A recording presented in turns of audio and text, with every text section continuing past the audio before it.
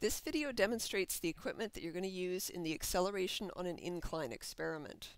Now, generally speaking, you're given 2 weeks to do this experiment because it's the first experiment that you do this semester. So what will happen is your lab instructor will teach you some skills for in the lab room, such as estimating uncertainties and writing things down in your lab book, and then you'll start the experiment and you'll apply those skills so that you can learn them well. The next week, again, your lab instructor will teach you some skills, such as using Excel or doing calculations, and you finish the experiment, and again, you apply those skills that you just learned. So that's why you're usually given 2 weeks to do this experiment. You're going to be learning some skills and then applying them in the lab. Now, the equipment that we use, the most important part is this air track. So it's got little holes in the top of it. The glider sits on this surface. There's a blower unit over here that is going to blow air in, and then the air leaks out of these holes here, and it allows the glider to slide back and forth almost friction-free on the track. The switch to turn the blower unit on is here, and it's a little bit loud, but I'm going to demonstrate right now how it works. So you turn the blower on.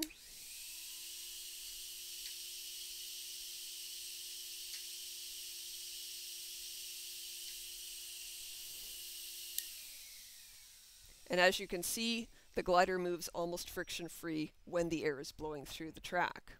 Now, what we do in this experiment is we're going to actually tilt the track, and we'll start the glider from rest at this end of the track, release it, and it'll slide just due to gravity down the track, and it'll pass through this photogate at the end of its motion.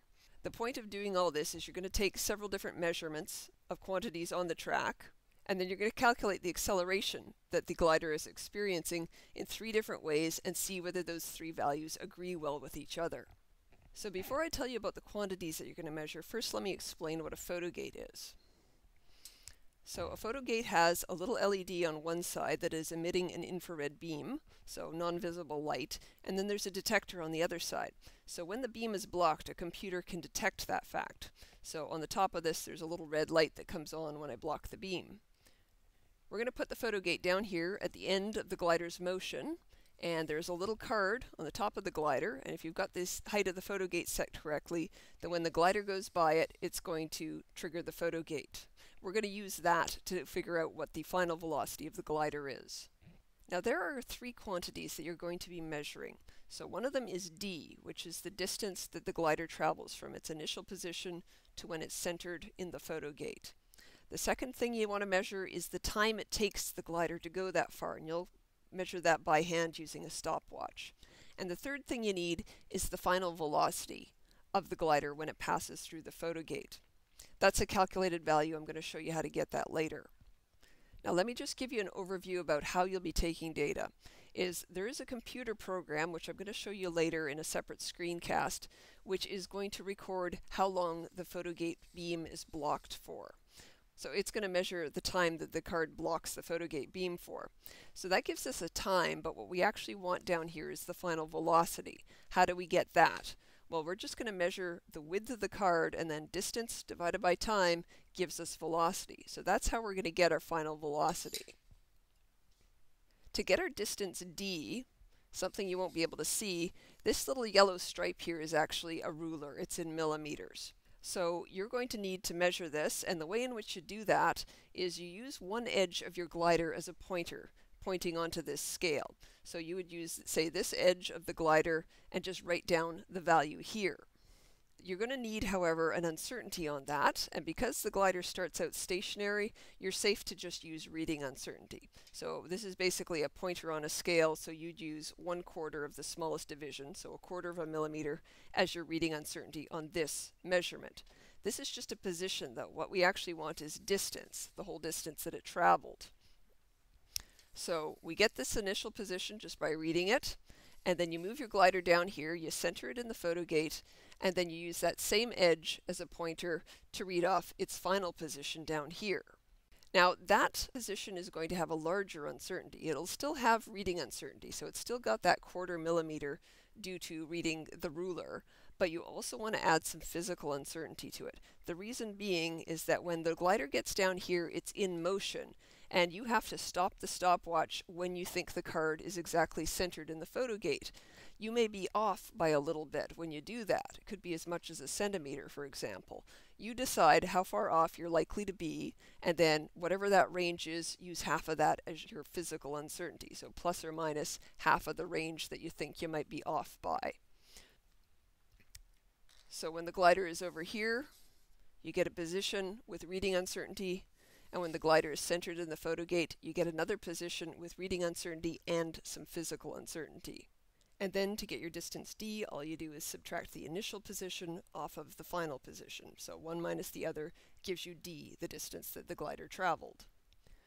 Now you're using your stopwatch to time how long it takes the glider to go from here to here.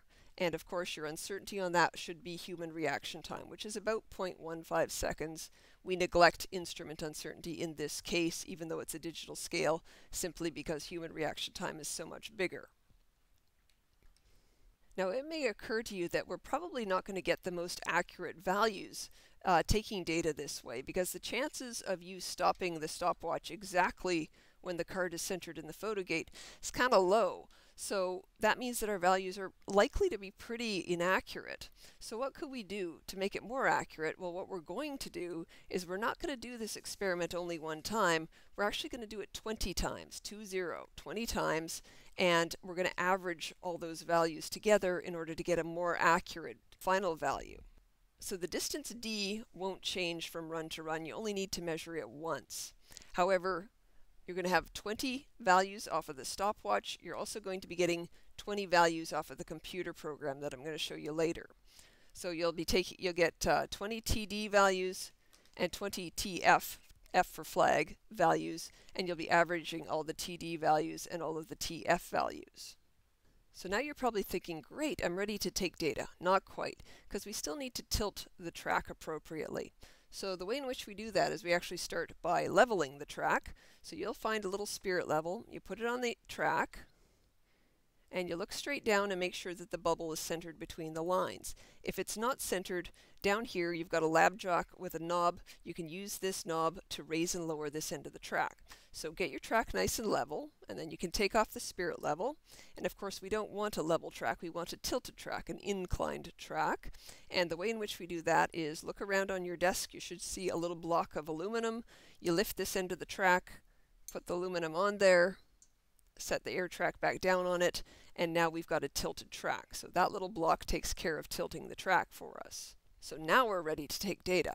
So I'm going to demonstrate this for you. It'll be a little bit noisy, but hopefully you'll be able to understand what I'm saying as I do this. So you will have a computer programming running to measure the TF, the time that the flag blocks the photogate for. I'm going to show you that next in the video. But just demonstrating what you see here, you'll hold the glider at this end of the track with the blower unit on, and you're going to time how long it takes the glider to go from the initial point to the photogate. So I'll show you that now. So you turn on your blower, and you hold the glider here, and you get ready. And when you release the glider, you're going to start the stopwatch, and when it looks like the card is centered in the photogate, that's when you stop the stopwatch. So, starting the stopwatch, and when it looks like it's centered, I turn off the stopwatch. And in your lab book, you're going to record this time, which is TD, and TF, which you get off the computer program, and D you'll already have at this point. And then once you've got these values with appropriate uncertainties, you're going to then do it all again 20 times. So you get 20 runs in total. So 20 TD values, 20 TF values, just one D value and one distance for the flag here, which is little d. So next, I'm going to show you how to use that computer program.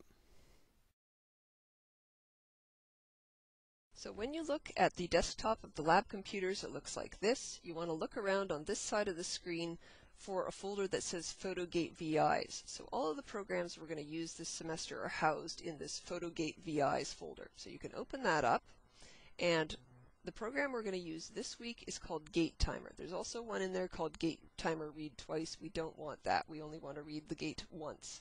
So open up Gate Timer, and that's short for Photogate Timer, by the way. And all this program does is it's going to time how long the photogate is blocked for. So to run it, all you need to do is click this little white arrow in the corner.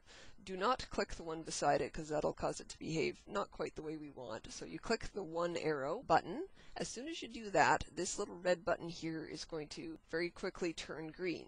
You do want to wait until it turns green before you take data, because if you don't, the program tends to get really confused and sometimes you have to reboot the computer because it freezes. So we don't want that. So you click the white arrow and you wait until this turns green, and once it's green, you're ready to take data.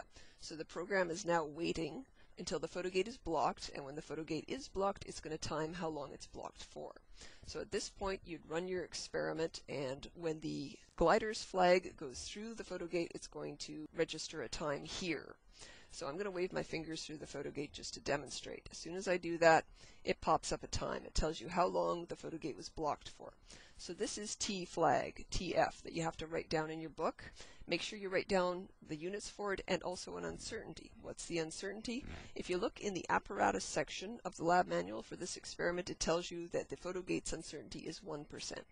So you would write down this value plus or minus 1% and put the units on it. Now, as I mentioned, you're actually going to be taking 20 T-flag values, so when you're ready to take another data point, all you need to do is click the white arrow again wait for this to turn green, and then you're ready to go. As soon as you do the experiment, you'll get a fresh value here. So it's very simple to use.